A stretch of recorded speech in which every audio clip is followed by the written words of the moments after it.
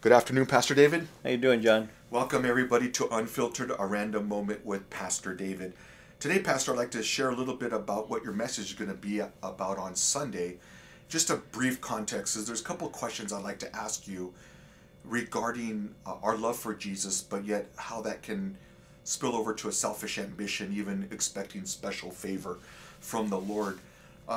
In your previous study last Sunday, you were just you taught us about the rich young fool, and it came down to Jesus telling his disciples that you cannot serve two masters, or even that young man, as they're asking about that, and Jesus was clear on that. And then right after this, as we see in our coming up study, is that James and John now are asking the Lord for special favor, because they're asking that we want you to do for us whatever we ask. Can you share a little bit, Pastor, about the danger of, first of all, seeking special favor from the Lord, but how that can lead to selfish ambition? Well, I think that selfish ambition can prompt a request like that, because when you look at the account as it's given to us by Matthew, Matthew points out that the one who is actually making the request is the mother. So it's Salome who is making a request on behalf of her two sons, James and John. And then when you begin to look at the different portions of Scripture that speak related to who this Salome is, it turns out that she is the sister of Mary, the mother of Jesus, which would make James and John his cousins. And so what they're asking for is favor, but it's a special request related to the fact that they're related to him. And so you see that kind of thing taking place.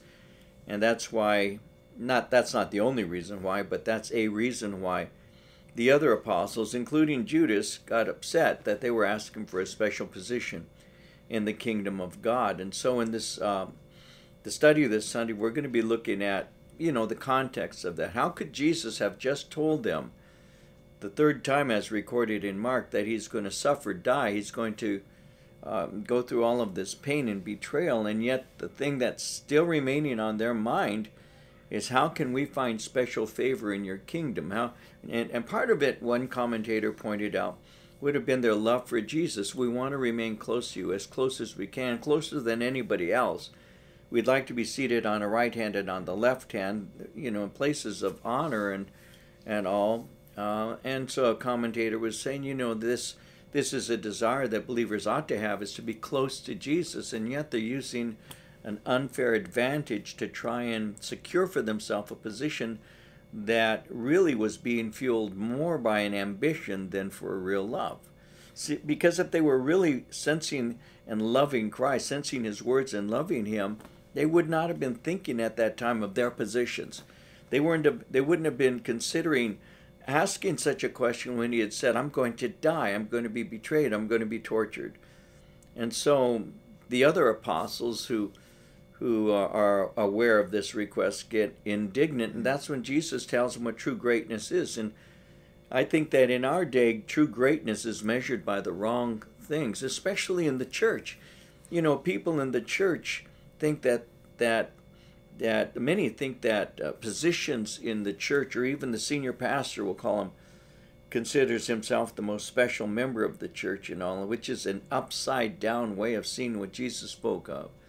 He said the people of this world, the Gentiles, lord it over people. They have a system that pushes down the humble and elevates those who are proud. And to use that as your metric for what is good or what is appropriate or right in the kingdom of God is to misunderstand what a servant is. The greatest in the kingdom is the one who sacrifices, and I think that this is a timely message, not necessarily only for the members of our church.